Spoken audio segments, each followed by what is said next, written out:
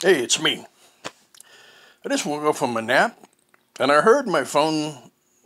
They had a guy on there that's talking about all these stimulus packages. But then I heard something that caught my ear. And it happened something to do with Nancy Pelosi. I just woke up. Um, what gives Nancy Pelosi the idea that a deal will not be done without her? Where does she get that? Does that mean that everybody else can't do what they need to do without her? What about if she wound up in the hospital, God forbid, and then all this stuff is opened up? I'm sure they might have a hand-me-down, a Speaker of the House.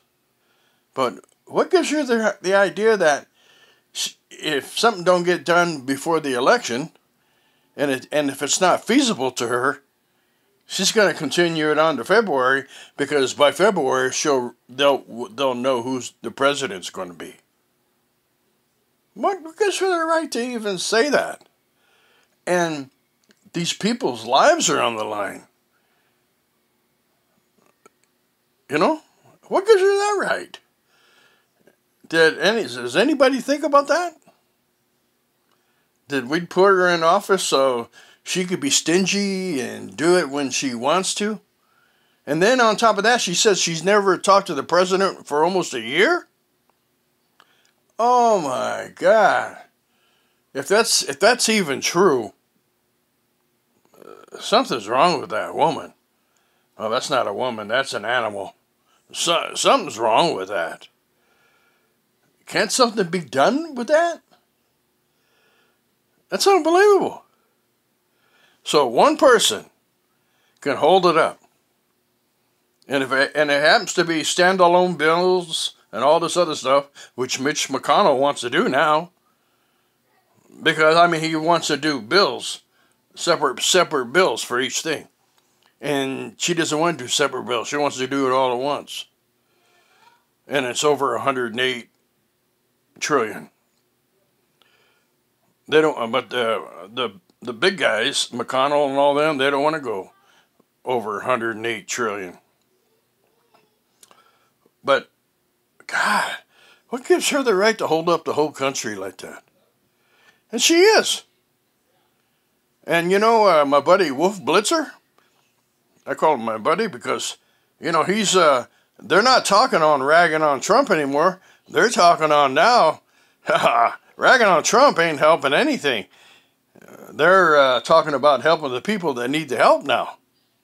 And they're calling Nancy Pelosi out. I think the Trumpster, people say I like the Trumpster, or I'm going to vote for him because I say Trumpster. I just gave him a nickname. But you know what? He better do some of those, whatever he called, standing in the gap bills. I forgot what they call that now. He better start doing that now. Yeah, and executive orders. He better start doing that. Man, even if he done one or two executive orders, I don't even see why he's worried about the election. I wouldn't be worried about it. And I'm sitting at this end. Yeah. Whew. But what gives her that right to even say that? Think about that one. We put that witch in office for her to do that? What's his name? That used to be the Speaker of the House? The old gray-haired guy? I see his face. I'm trying to think of his name real quick. Oh my God, I haven't heard two words out of him lately. Yeah, we need somebody back like that. This lady's taking everything personal now. She's trying to shoe in her bet to make sure that he doesn't get reelected. And if he happens to get reelected, she's got an insurance policy. Who in the heck does that sound like? Hate to even say it. Hillary Clinton and the gang. Yeah, that's who it sounds like. Anyway, I had to say that. Bye.